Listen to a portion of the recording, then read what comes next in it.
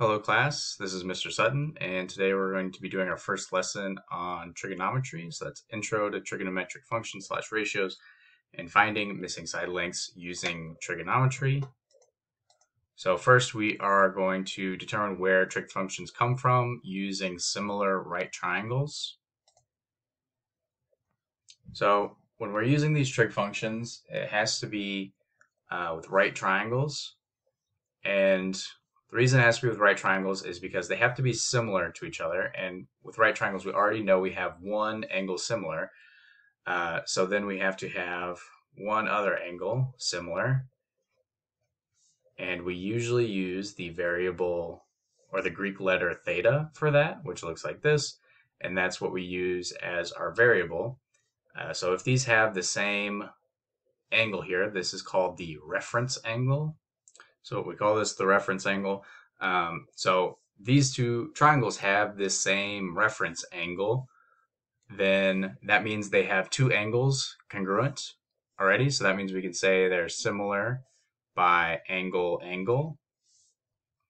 And so if they are similar by angle, angle, that means all of their side lengths are proportional. So just like we did with the special right triangles, where we figured out like any triangle with the 30, 60, 90 degree angle must be proportional to each other, we can expand that to any right triangle. So any right triangle with this degree theta, let's say it's 15 degrees, they must all be proportional to each other. So if we know those ratios, then we can figure out side lengths here. So kind of the language we use for the side lengths, we base it based off the reference angle we're talking about. So the hypotenuse is always going to be the hypotenuse. The side opposite the reference angle, so opposite, that is the opposite side, and that's what we call it. And then the other side touching the reference angle that's not the hypotenuse is called the adjacent side. Adjacent meaning it's touching it. So there are three different ratios we're going to talk about in our Intro to Trigonometry lesson. There's more ratios that you'll learn more about in trigonometry and if you continue on in math, but these are the three most basic ones, and that's opposite over hypotenuse, so this side over this side, then adjacent over hypotenuse, so this side over this side, and opposite over adjacent, so this side over this side. So now, like we said, any right triangle with the same reference angle, they have to be similar to each other. So that means they have to have the same ratios. All three of these ratios have to be the same, even if they're different sizes. The ratios have to be the same. They'll simplify to the same thing. So what the people who came up with trigonometry decided is we should come up with some functions that can tell us what those ratios are. So, and the words they use for this is sine, cosine, and tangent for these three functions. And so this is how you actually spell those words: sine, S-I-N-E, cosine, C-O-S-I-N-E, and tangent, T-A-N-G-E-N-T. So it's not sin, cos, tan. That's just the abbreviation for the function notation.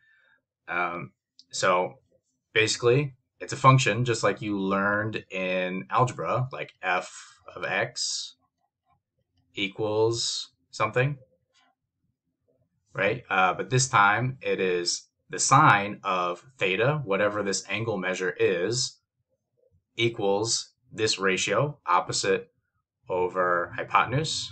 So this would be our input, and this is our output. And then the cosine of whatever that angle measure is adjacent over hypotenuse. It's that ratio. The tangent of whatever that angle measure is this ratio, opposite over adjacent. So to kind of connect this idea to our special right triangles, for example, if you did the sine of 30 degrees, so sine of 30 degrees is our reference angle. That would be opposite over hypotenuse, so that the sine of 30 degrees is 1 over 2. If you did the cosine of 30 degrees, that is adjacent over hypotenuse, so that would be root 3 over 2. So we are plugging in the angle measure, in this case 30 degrees, and out comes our specific ratio for whatever function we're using, sine, cosine, or tangent. Okay, so make sure you have this in your notes, and then we're gonna talk a little bit more about it in a moment.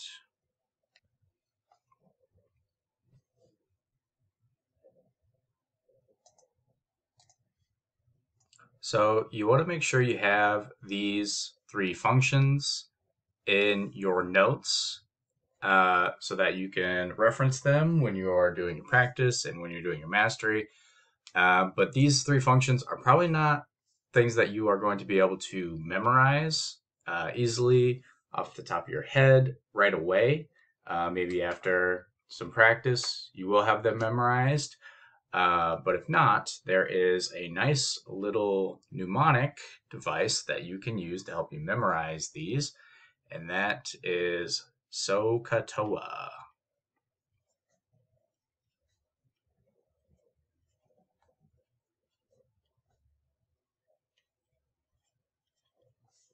Right? So where this comes from is S for sine is opposite over hypotenuse. So sine is opposite over hypotenuse.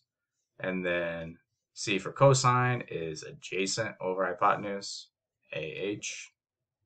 T for tangent is opposite over adjacent, OA. So sine is opposite over hypotenuse, cosine is adjacent over hypotenuse, tangent is opposite over adjacent, right? And so you can come up with your own story on who SOHCAHTOA is. It's a very Native American sounding name, so you can come up with your own story on who this is and their relationship to geometry, trigonometry. That is up to you to help you memorize this, but that is the mnemonic that is very popular that people use to memorize these trig functions. So make sure you have this in your notes. This will help you memorize and remember these trig functions and ratios. Let's go ahead and get into some examples. So this first example in triangle BCD, the measure of angle D is 90 degrees. So we have a right triangle. That means we can use these trig functions. The measure of angle B is 71 degrees. So that's our reference angle here. And DB equals 67 feet. So that must be the adjacent side. I'm just going to say ADJ because it is touching the 71 degree angle, but it's not the hypotenuse. So this is the hypotenuse. I'm just going to use that HYP, meaning this side over here is the opposite side, OPP, because it's opposite from the reference angle. So we want to find the length of BC to the nearest tenth of a foot.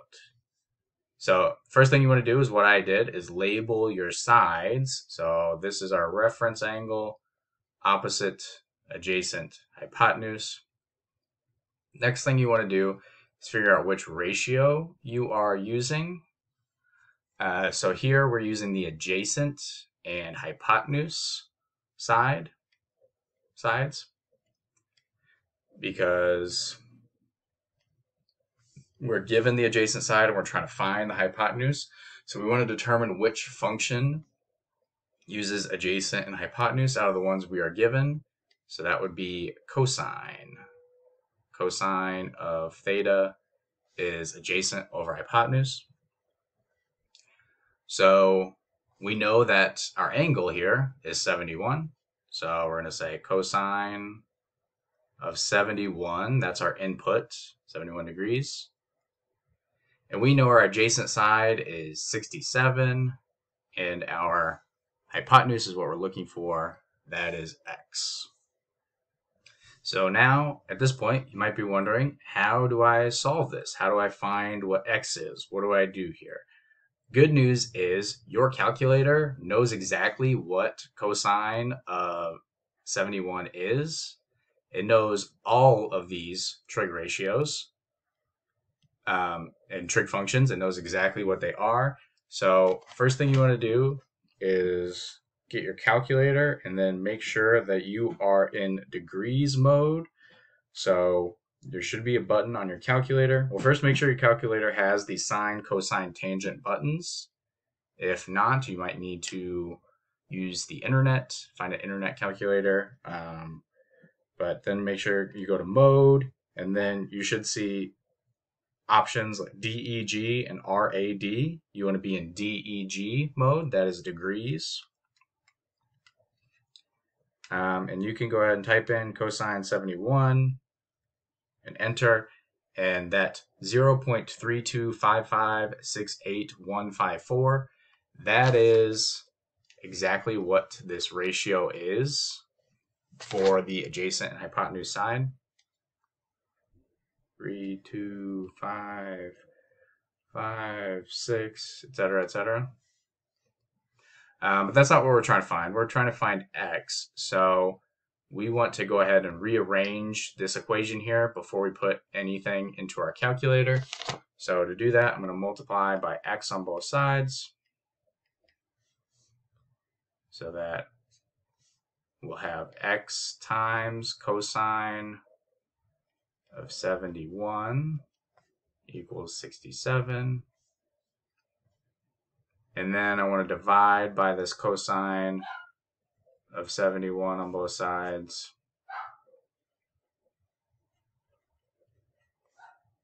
So then I have x equals 67 divided by cosine of 71.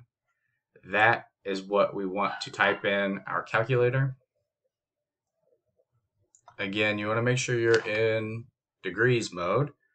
So you want to type in 67 divided by, and maybe you want to use parentheses here, cosine 71, and then press enter.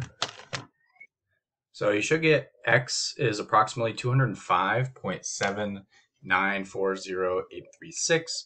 We want to round to the nearest tenth of a foot, so this is the 10th place right here. So we would say x is approximately 205.8 feet.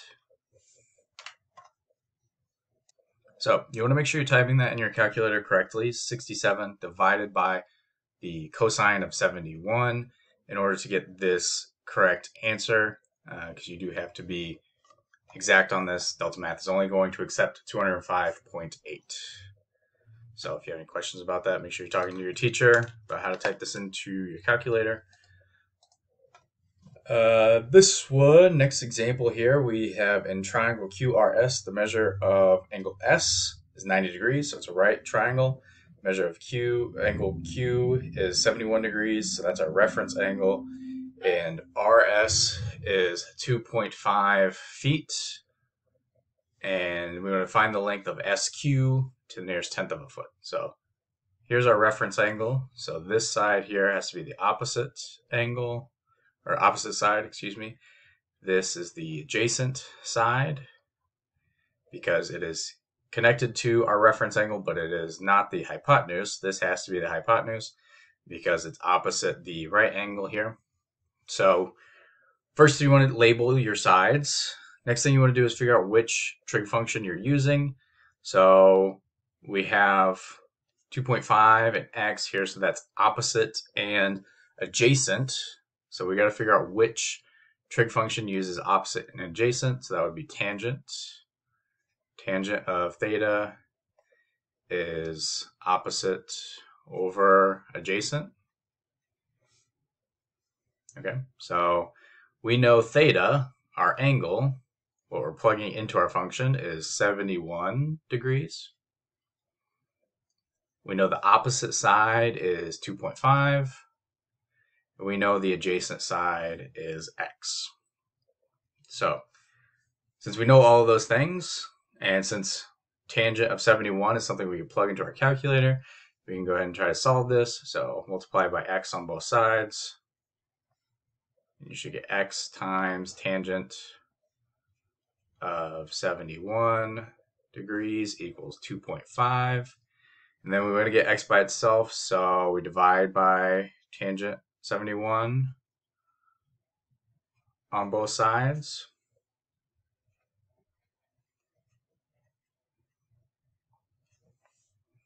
So x equals 2.5 divided by tangent 71. So this is what we plug into our calculator, 2.5 divided by tangent of 71. So when you plug that in, you should get 0.860819033. Kind of a weird answer. So we want to make sure this makes sense. We have this side is 2.5, and then this would be a smaller side than that. So 2.5 is already pretty small. This side has to be smaller here because it's opposite the smaller angle. So 0.86 actually does make sense here. So that checks out. And then we want to round this to the nearest tenth of a foot. So again, this is the tenth place. So that would actually be 0.9 because we round up because of the 6. So 0.9 feet. All right. Let's look at one more example here. In triangle DEF, the measure of angle F is 90 degrees. So right triangle, the measure of angle D is 58 degrees.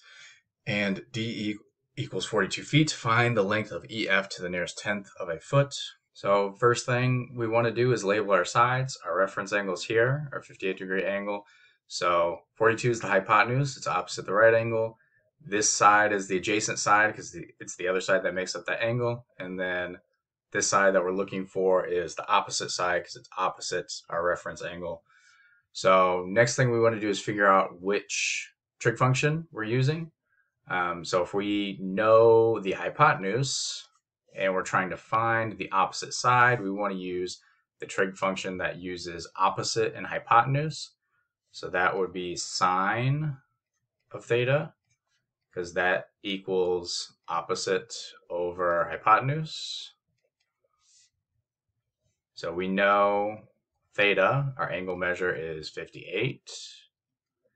We know the opposite side is x, that's what we're looking for. And we know the hypotenuse is 42. So we want to rearrange this to get x by itself on one side. This type is actually easier when x is in the numerator than the last two examples we did.